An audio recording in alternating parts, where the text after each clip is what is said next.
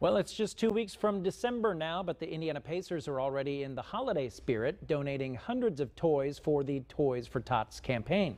Now, they want to help families celebrate Christmas even during a pandemic. Toys for Tots is a Marine Corps program. Organizers say this year those gifts are needed more than ever, and so is the help from groups like the Pacers.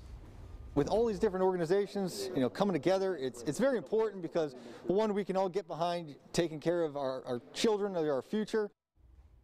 If you want to help a Hoosier family this holiday season, you can. You can make a donation or find a drop-off site by going to fox59.com.